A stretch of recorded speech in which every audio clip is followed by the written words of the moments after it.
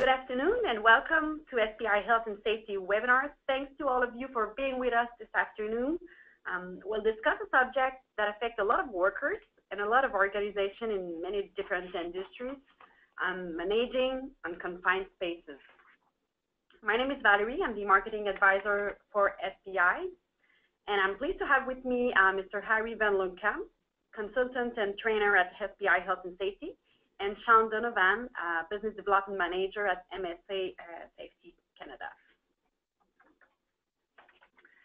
So the purpose of this webinar is to enable you to validate, compare, and develop your knowledge on confined space management, and that will allow you to build, improve, and even audit your confined space program. This is not a training, but we hope you will find it very informative and interesting. Here's an overview of what will be discussed during the webinar. We will go over the norms and regulations before discussing the key elements and the conditions of success for an efficient management of confined spaces. And we will go also over the tools that are available to you to make your life easier managing your confined space. Very quickly, I have to go through technical stuff before leaving the floor to Harry and Sean. This webinar will last for an hour. We will try to keep a little bit of time at the end for the questions, but we welcome all your questions throughout the webinar. So please don't hesitate. Ask questions at any time by using the Q&A box on your screen. We will try to make this webinar as interactive as possible, even though we're behind the screen. We want to hear from you, so just don't hesitate to ask questions. For your information, you also have some documents available to you that you can download at any time during the webinar.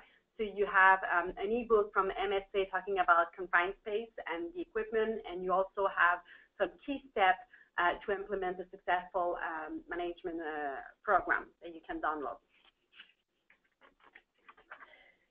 So that being said, building a program is a lot of work, and that can be very complicated.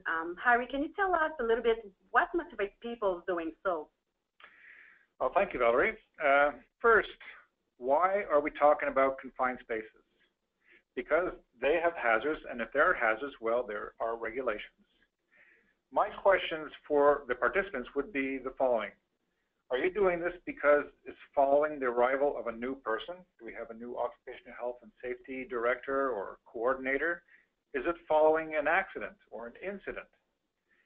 Have you had a recent visit from an inspector, or are you following up on an internal corporate audit? Or where are you in the management of health and safety right now? This is a new priority. For others, it's one of the big risks to manage. For others, it's part of your cardinal rules.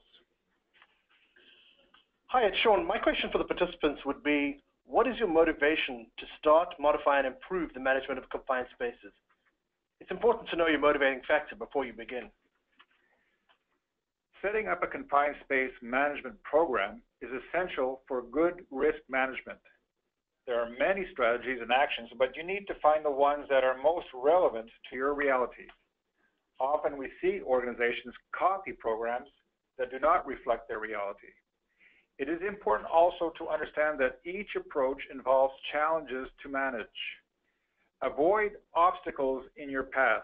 In 2017, confined spaces are no longer managed globally, but more specifically. Above all, it is important to ask yourself some questions. The regulations emphasize the obligations and the responsibilities of the organizations regarding confined space. It is important to perform a proper analysis of the situation.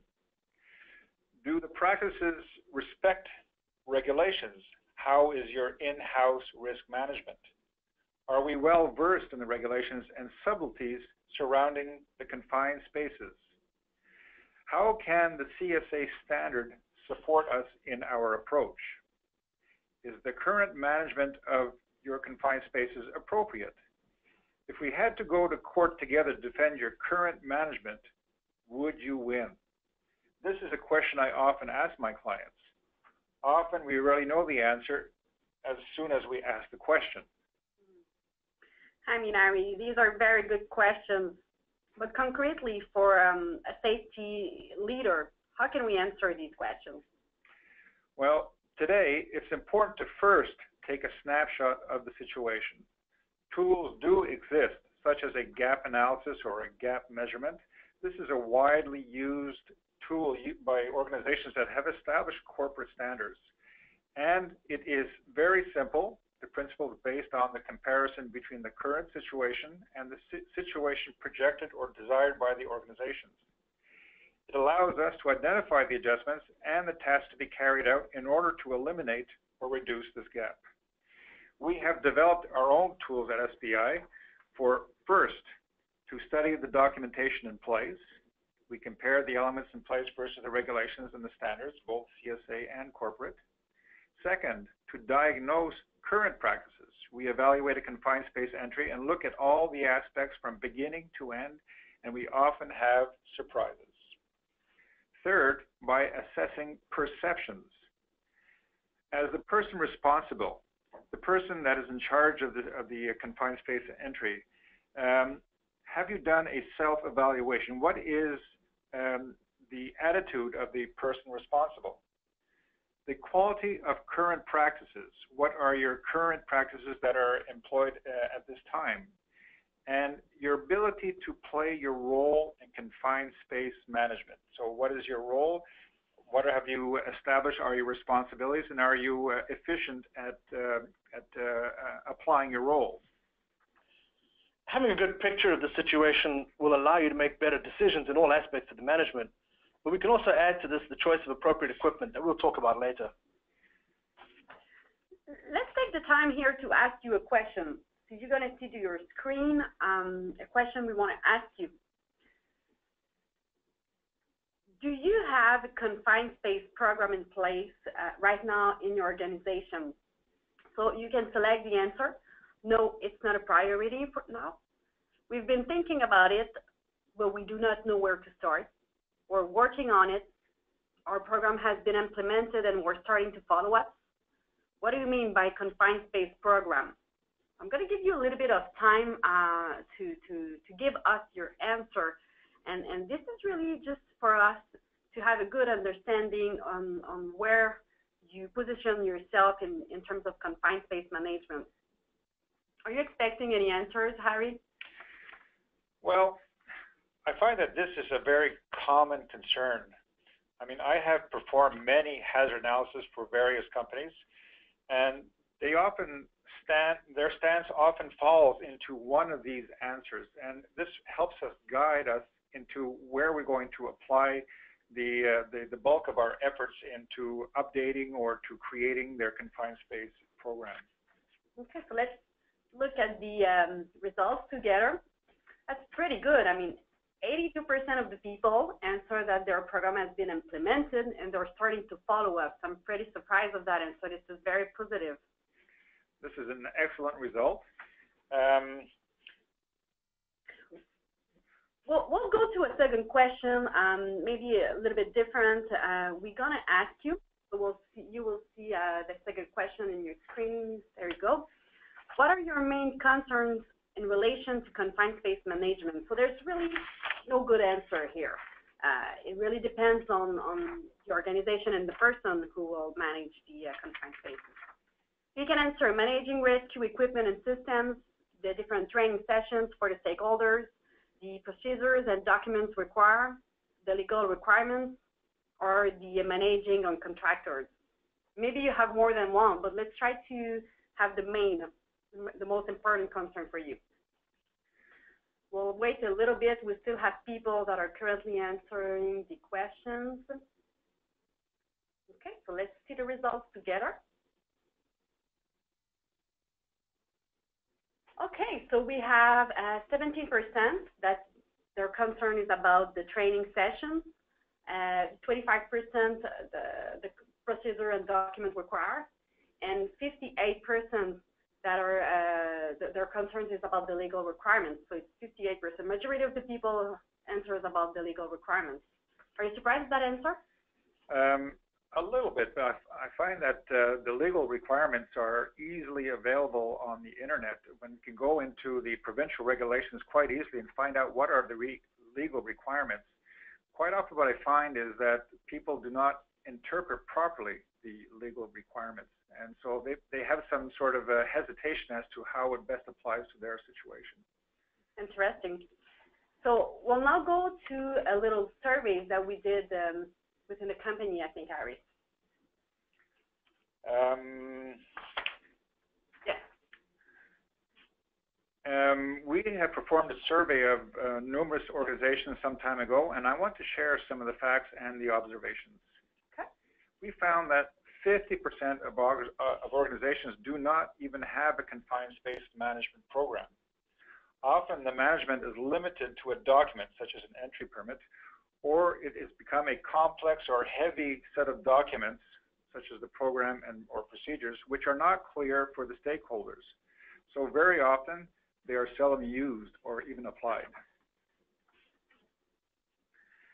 Another observation, among the organizations that do not have one, 90% did not know that it was necessary to have one. And among the organizations that did have one, the program is not up to date and or incomplete. In 75% of the cases, it is not or is poorly communicated to the stakeholders, and in 75% of the cases, this is the situation. When we talk about the various stakeholders, what I'm talking about also are the entrants, attendants, supervisors, managers, and what we now see often are champions. We talked earlier about the regulatory aspect. Each province has regulations. The goal here in the webinar is not to interpret every single article. That would take hours or even days. What is important to remember is that each article can have repercussions in efficient management. We must add to this also the CSA Z1006 standard that we'll talk about a little later as well, and the corporate and your own corporate standards. My question to the audience is Bill C-21 the motivating element for initiating a management program? Is that what's really driving a lot of this? Well, we often hear concerns in our training sessions about, or our customer interventions about the Bill C-21, and I find it is becoming more and more of a motivation element. This is a federal law that came into effect in 2004 and covers criminal negligence concerning health and safety infractions that could result even in serious injury or death. We can see these same sort of things with the federal regulations, companies that are governed by in the federal jurisdiction. An important point to make here is that for some companies or organizations, both regulations may apply. We see that especially for numerous subcontractors. For these are usually governed by provincial jurisdiction, but when they work for a client under federal jurisdiction, they must comply with both regulations, so the most severe of the two regulations. Here are some observations on the regulations. It's important to understand that they are neither black nor white. They leave room for interpretation. It may be easy for some to interpret the regulations. However, once you're before a judge, it is quite a different story. I have experienced a situation when I represented a client, and in that situation, lawyers often challenged my testimony when I wanted to interpret the actual regulatory aspects. As soon as I mentioned the word regulations, they all stood up and objected. They say that having a good management program to properly manage your confined spaces, they must identify the requirements but not the practices. We must aim to be superior to the regulations because they are the minimum thresholds. Management must be done on best practices. This is where we're going to get our best bang for our dollar.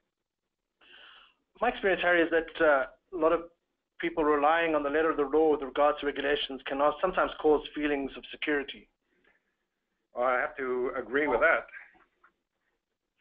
Guys, can you maybe give a concrete example of a case where following the regulations was not enough?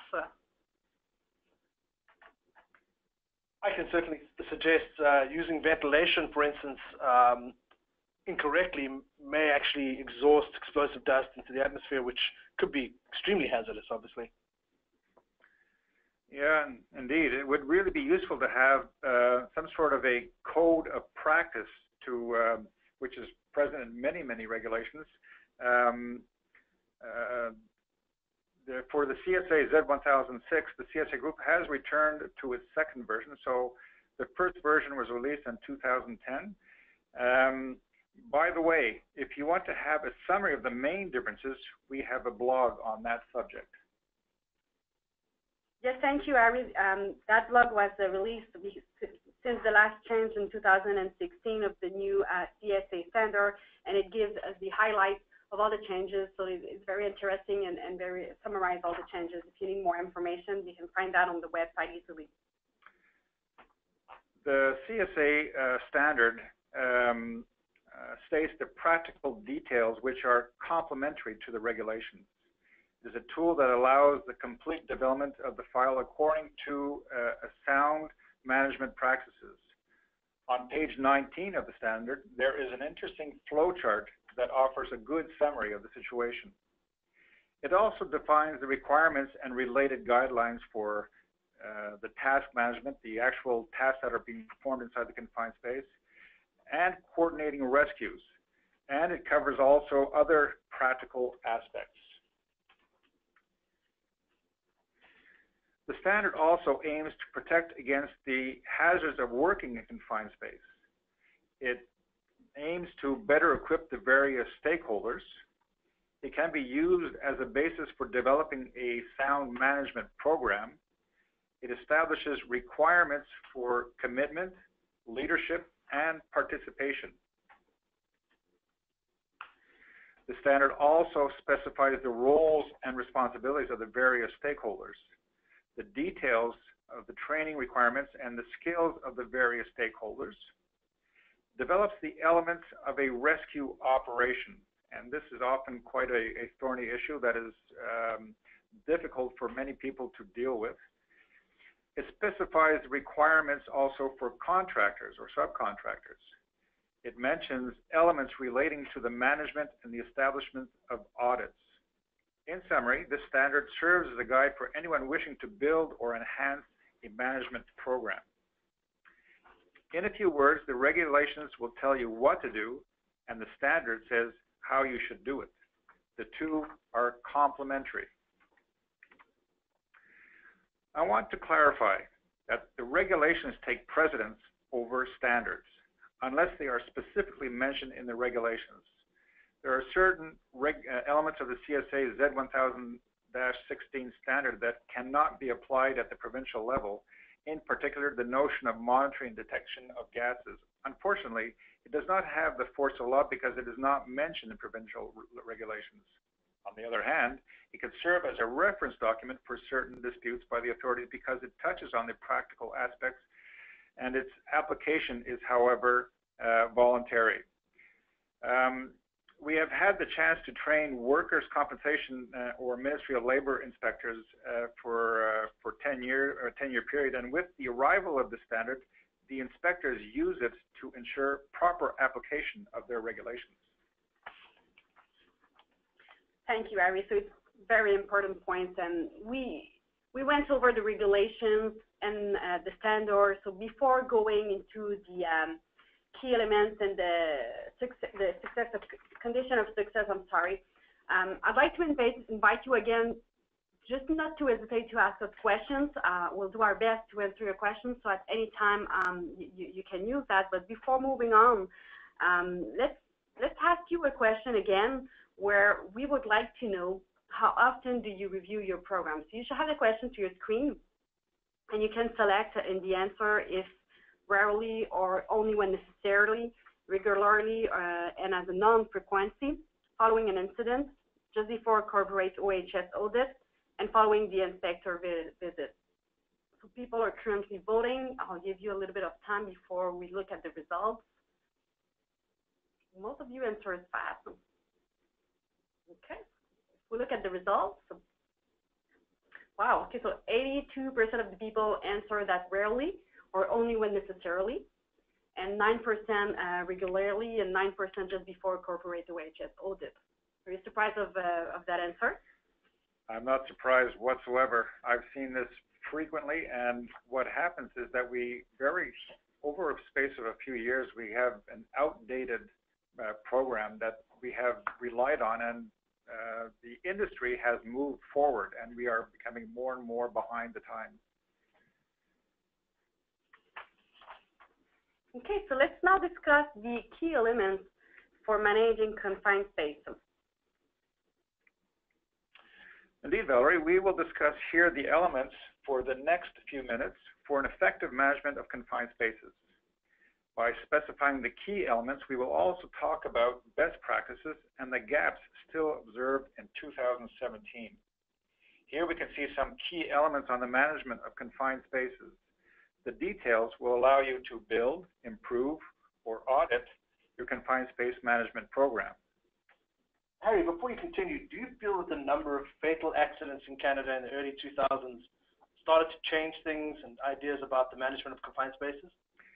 Absolutely. I've seen this in many of the provinces. I'm sure many of you have an accident in mind, and you could probably clearly identify a time when these changes were becoming much more important, where the regulations are taking a much more important role in our situation, where we're wanting to make updates to our own standards, internal standards.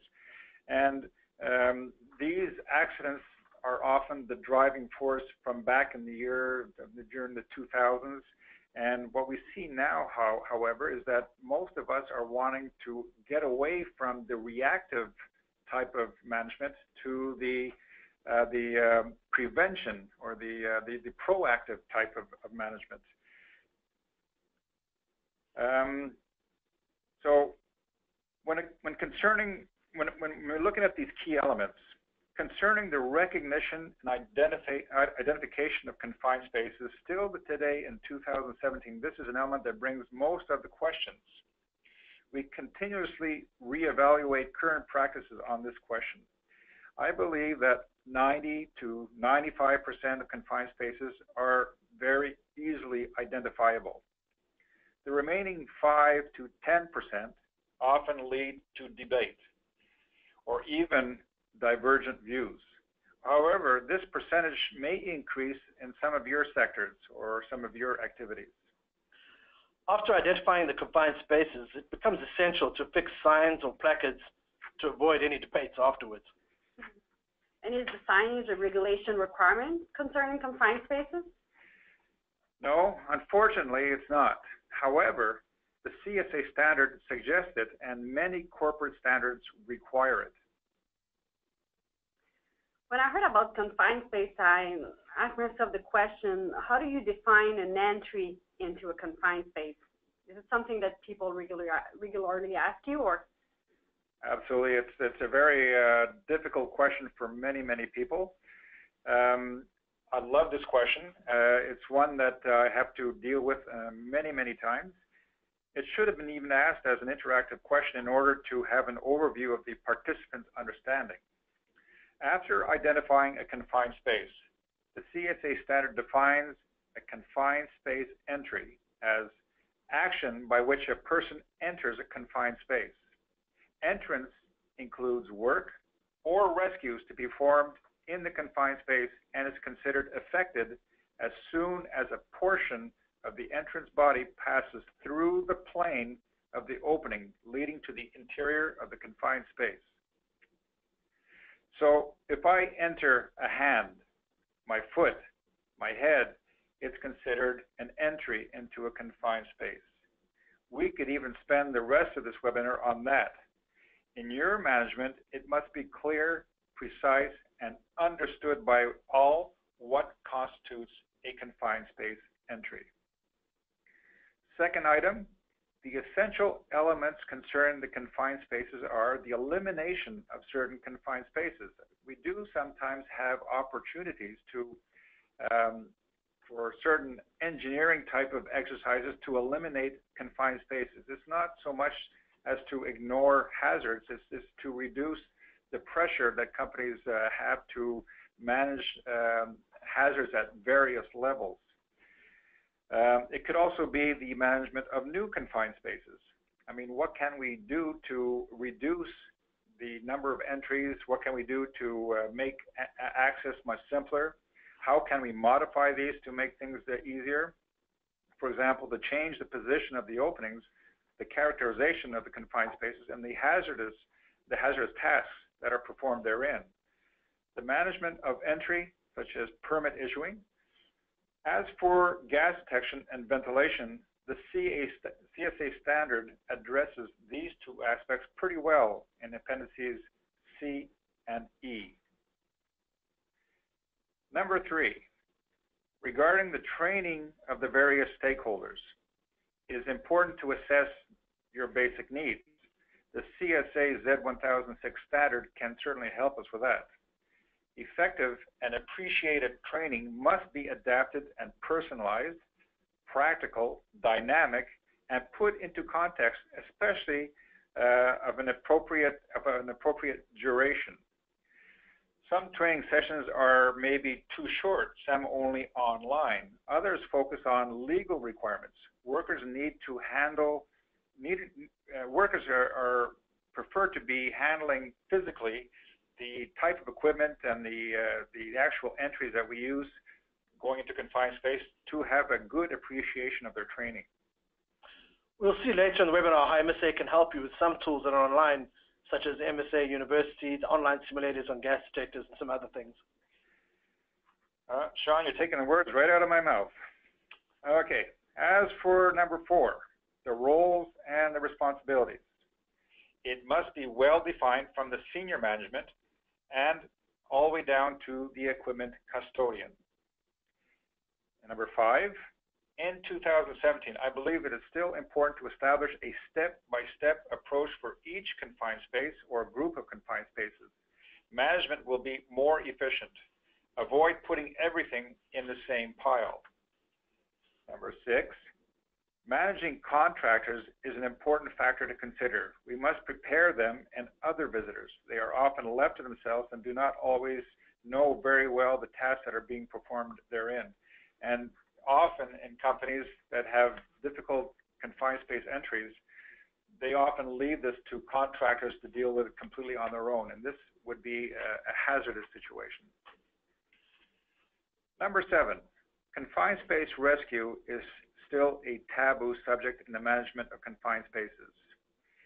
It's important to develop and test rescue procedures. What often poses a challenge is who will perform the rescue if needed.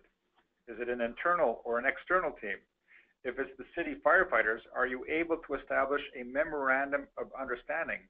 Does your municipality or your local fire department actually perform confined space rescues? CSA Z1006 can help you with these aspects in appendices B2 and D.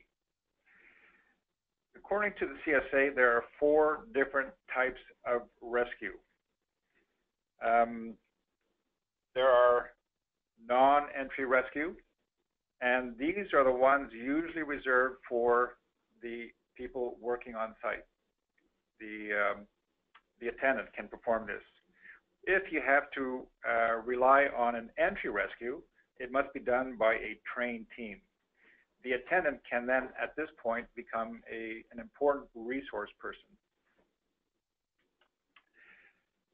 Number 8, another element which, in my opinion, requires a lot of improvement in the effective management of confined spaces concerns work and rescue equipment. There is still work to be done regarding the choice, the storage, the inspection, recertification, and these must be included with other aspects mentioned above.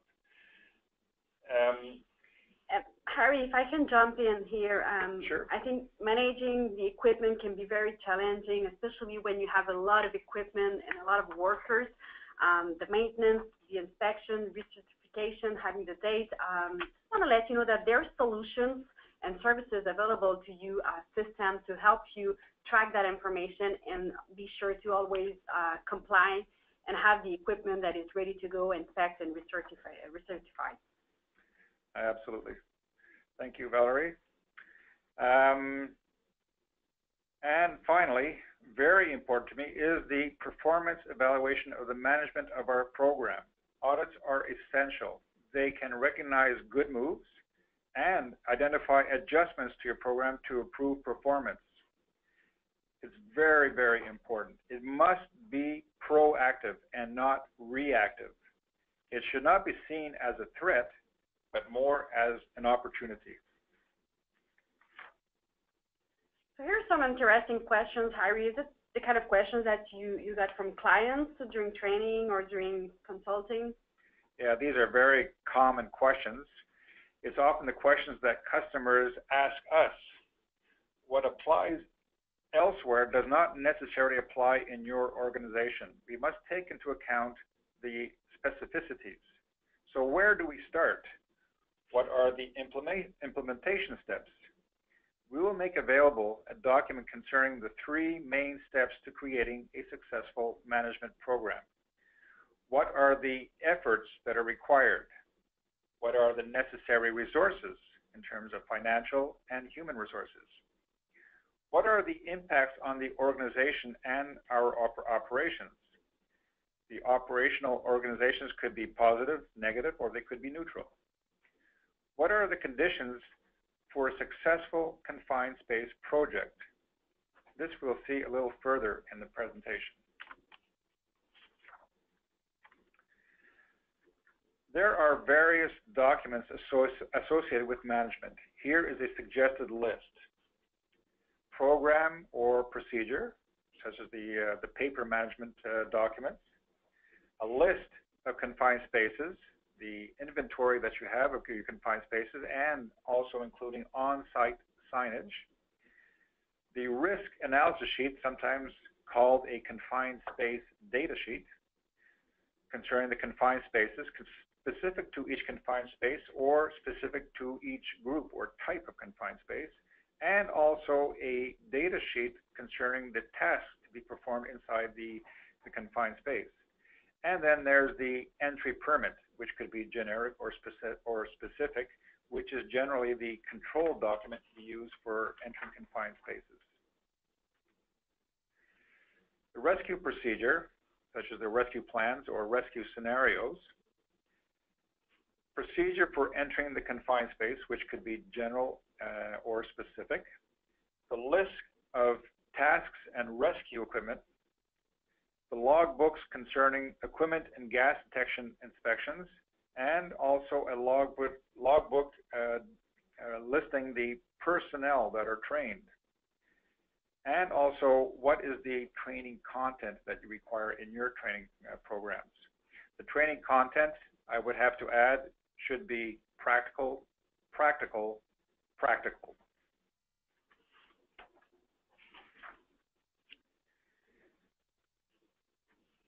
There are 3 winning components to a successful management program. First one we can see here is operational. Often is the most advanced. All actions of a technical and practical nature, such as the list of the confined spaces, the hazard analysis, the purchase and use of equipment, and I would also add the recertification plans for all this equipment. The confined space signage, how do we train the stakeholders? What is the training required for each one? What is the content of the training that we require? Development of an entry program, including rescue procedures. And the follow-ups. We must follow up rigorously on this program. Organizational, all actions in terms of strategic and human management to ensure the implementation and mobilizing integration in the daily operational measures, such as priority level for management, real internal leadership, mobilizing leaders, such as the champions, availability of resources, communication, information and awareness, and communication, which is a key element, and the involvement of your various people. The values is the set of beliefs and convictions that guide the senior management and the managers in the implementation of the program. Prevention is an investment. The human dimension makes the difference. Conviction begins at the top. Accountability is created. Got a good example of some work we did in a nearby city with the Confined Space Management Program, and we found that they were actually pretty good when it came to senior management involvement, putting the tools into place, the equipment into place, the procedures into place, the documents that required. But when we get down to the employee level, we found that there was no real buy-in by the employees and the supervisors. They figured, since they had always done it this way, the same way, and never had a problem, so why change? We have seen many years ago that NIOSH actually produced a survey that found that this was the situation in 80% of the fatal accidents in confined spaces. So 80% of the time, they've done this always the same way, and for some reason something changed, and now we had a fatal situation.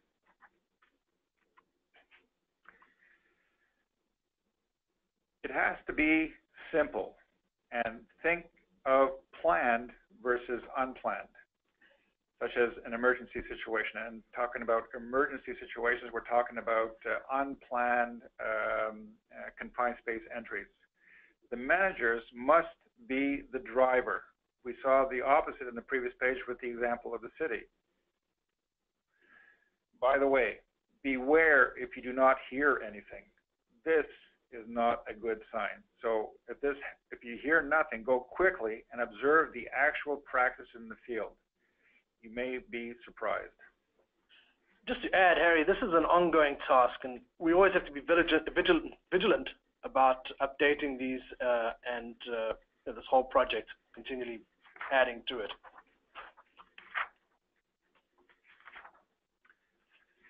We want to share with you some of the things that we observed when we performed audits at the various companies. There is, in many cases, a let go, a fruit of habits when the entries are made, or by regular speakers of the organization. Confined spaces where entrances are frequent. They always do the same job regularly. So they've always done it this way, and they never had any problems. The rescue plans were not tested. So we have a rescue plan developed, but we're not even sure if it actually works. The document information has not been updated since, despite changes or errors. We have passed many, many years and still no changes in our documentation. New workers have not been trained or informed. Poorly completed documents, such as the permit or the hazard analysis document, the data sheets, or staff who are no longer trained or not up to date, who have come to the company and they have said, I've already been trained somewhere else.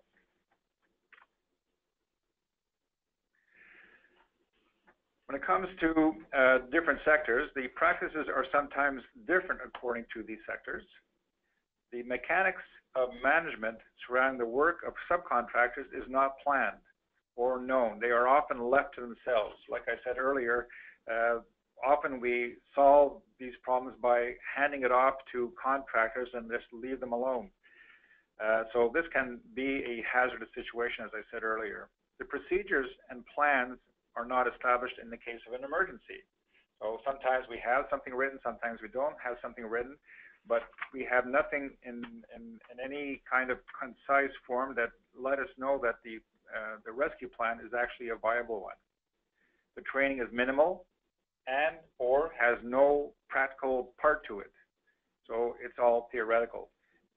And Harry, is there really a difference when it comes to the job when people don't have the practical side of the training? Oh yeah, I see a huge difference. I find a lot of appreciation when it comes to our training sessions because people have seen, touched, experienced, observed the approach of an entry, and this practical aspect, the actual doing it, is not to be neglected. The different documents that may be useful for you, like I mentioned earlier, the CSA Z1006-16. There's also another document that came out recently, the NFPA, and the American document, the NFPA 350. And we have blogs about confined spaces on the SPI website, which can be very helpful for you. There are also different documents, such as the typical management program, which we have available, and different types of forms, such as the data sheets, the audits, the permits, the various documentation that we use on site for managing confined spaces. Thank you, Harry. So I will now leave the floor to Sean. And Sean, could you please tell us a little bit how MSA can help in the management of confined spaces?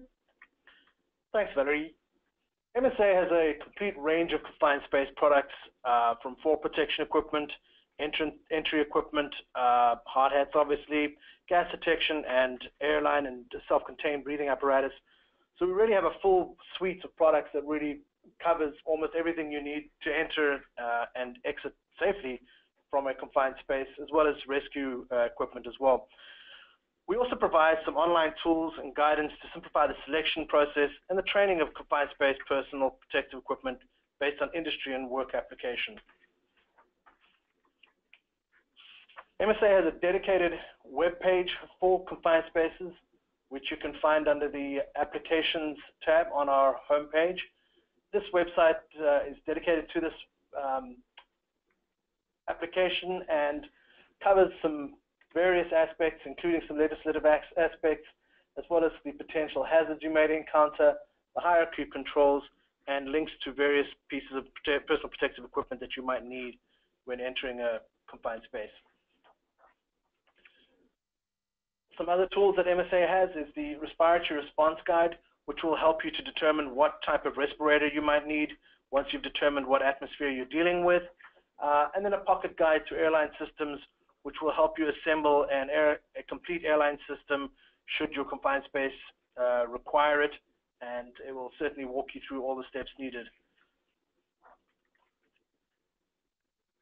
We also have the online simulators for all our gas detection products, and these simulators really allow you to handle in virtual reality basically the product, so you can have the alarms going off, it'll have all these set points available, you can walk through the setup, the changes of the product, you can test it, try it, play around with it without having fear of the alarms going off in your office and making a noise and not knowing how to turn it off. It's a really, really simple way of showing people and demonstrating people how the products work and are used without actually having to touch it physically and have fear of the product.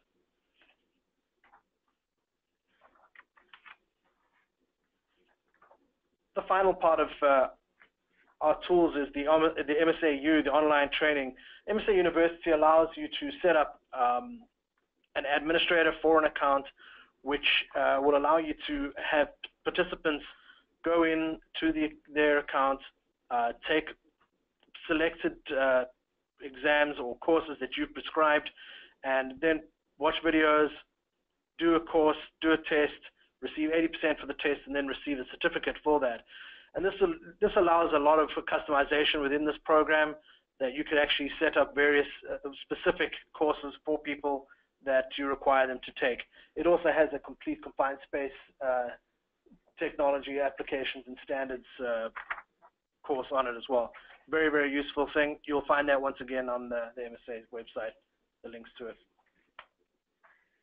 Yeah, that's great, Sean. In fact, I really, really enjoy using that simulator. I mean, we've used that on several occasions with some of our clients, and most recently we had a client that was way up in the mines in northern Quebec, and he called on a Friday night in a disastrous state, and he had to prepare for weekend confined space entries, and he was stuck having to calibrate his detectors and couldn't figure out how to get it done. And so by being online with him, we guided him through using the simulator, and we were able to get him to calibrate his detectors quite easily, and within minutes he had accomplished this task. Good. So to conclude, for a program to be effective and realistic, it must be simple and respond to the different levels of an organization. It should not be developed by a single person, but rather the result of a team effort. You must have passionate champions in the field. I know there are some online right now. It must be tested and updated regularly, so the audits that are absolutely essential, and it must clearly show the roles and the responsibilities of the stakeholders, such as the managers, and the managers must be the drivers in the organization. They must lead by example. To conclude, have your management practices evaluated. Do not hesitate to ask for help. There is always a solution to a problem or a challenge, and we are certainly here to guide you on your journey. Thank you, Larry. So we're now opening the floor for questions. If you have any questions, now is the best time to go through and let us know. I'm going to go right now to one question here. Someone is asking at what height a hole is considered a confined space. That's a very good question. It's one that's troubled many of our clients. When you look at the regulations, you won't find anywhere in the regulations in any of the provinces as to at what depth the confined space, the space becomes a confined space. And so what we often refer to is the American standard, which says that we should start using anchor points when we get beyond 5 feet. So inspectors will often use this 5 feet rule when they are evaluating whether the depth of confined space is sufficient for it to be called a confined space. But basically, it's up to the organizations to establish at what depth this becomes a confined space. What we see is many of our clients do use the 5 foot rule, but quite a few of them, in fact, a majority of them would prefer to use a 4 foot depth as to establish that it becomes a confined space. And this is certainly provided that it is open on the top, the entire top of the confined space, and you cannot crawl underneath a certain structure like a pipeline or a ventilation duct. Once you have something over your head, this proviso goes out. So you have to have it's got to be some sort of a pit with a top access, and once you get beyond the 4 feet, well, most of our clients now will consider it a confined space. That's interesting. I think it shows how you discuss the fact that it is challenging for most of the companies to be able to recognize what is exactly a confined space.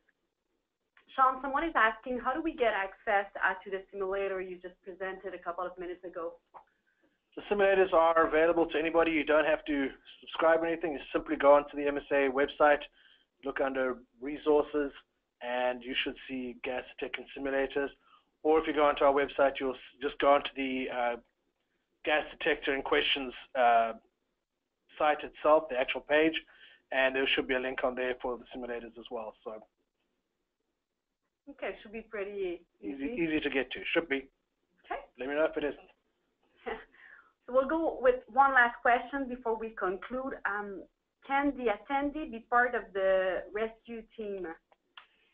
Yes, and in fact, this is a two-pronged question. I would say is that the attendant can perform and should be trained to perform a non-entry rescue. So this is actually a complex question when it comes to rescue, because you should try to establish confined space entries with the option of having a non-entry rescue option. Once you disconnect from the lifeline, then you are stuck with an entry rescue, and then the attendant, his only role will become one of an advisor or a resource person for the rescue team. The people entering the confined space will have to be trained rescuers. Now, this is still quite a difficult situation for many to establish, and if you have much more detailed questions or concerns as to your situation, I would certainly appreciate receiving emails, and I would definitely answer your emails on this situation. It's a complex situation. Okay, thank you. We just received another question, so I will take it before we conclude, and this is also about the rescue.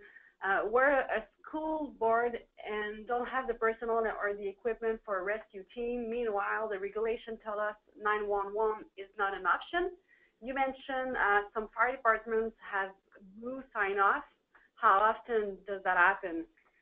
It's surprising how few fire departments are not trained in confined space rescue. In order for a municipality to have that capability, the town has to assign that role to them. They have to be equipped for it, and they have to respect NFPA standards. So many municipalities do not have these sort of teams in place.